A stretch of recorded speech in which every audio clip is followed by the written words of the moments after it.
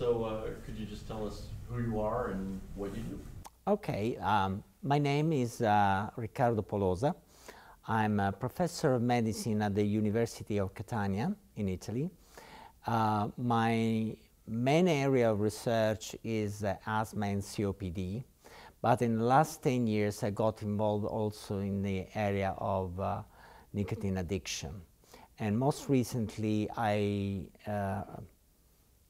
I developed an interest in the area of electronic cigarettes because I really believe there can be a breakthrough in terms of reduced risk and in terms of impact on public health.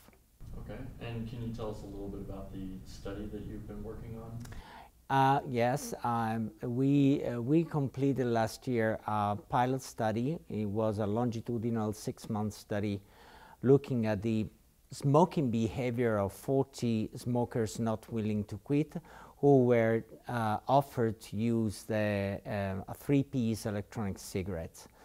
And the results of these studies are available for free for anybody through the BMC Public Health website.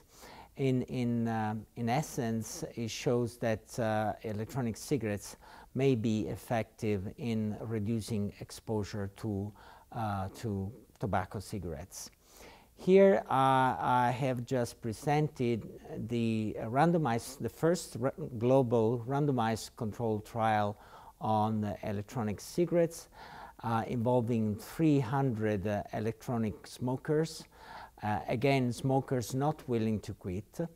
The format of the study was such that we were looking at the effect of 2 different dosages of electronic cigarettes plus an electronic cigarettes without nicotine as a control. And we were able to show similar results as in our pilot study, although there were little difference between the 3 different arms of the study. And I believe this difference was due to a number of reasons. The main reason is that these people were not very successful in extracting nicotine from their devices. And secondly, because the 3-piece electronic cigarettes are a bit dodgy and they can cause a little bit of disaffection with the product. Okay.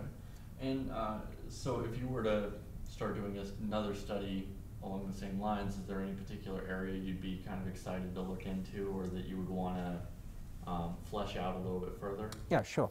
We just started in collaboration with the National Health Institutes of Holland a study looking at the levels of carcinogens and toxic substances directly in the blood of a small experimental group of smokers experimenting with different types of electronic cigarettes plus their own brand as a comparator.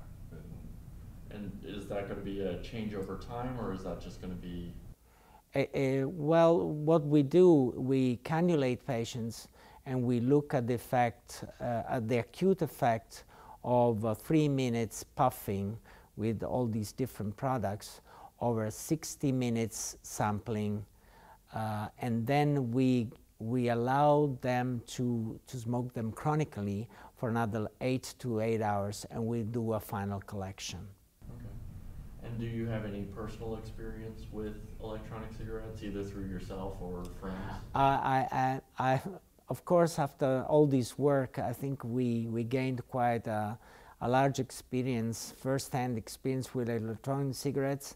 And I'm glad to say the University of Catania is now the leading center in electronic cigarette research right now. That's awesome. That's great.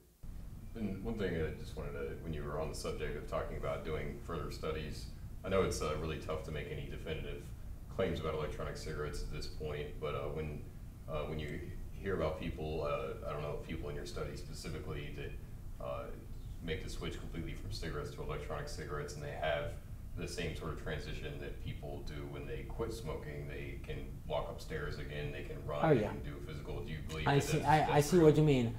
In our experience is that people that can be switched completely onto e-cigarettes will perceive exactly the same benefits perceived by people quit smoking, with the only advantage, the main advantage, they don't suffer from withdrawal symptoms. And if I may add something, in this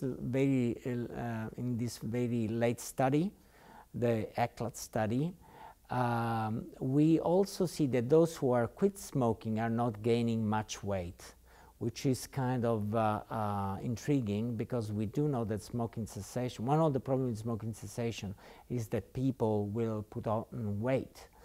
I assume that perhaps because they keep themselves busy with the hands, they don't pick much food and they don't pick up much calories unintentionally.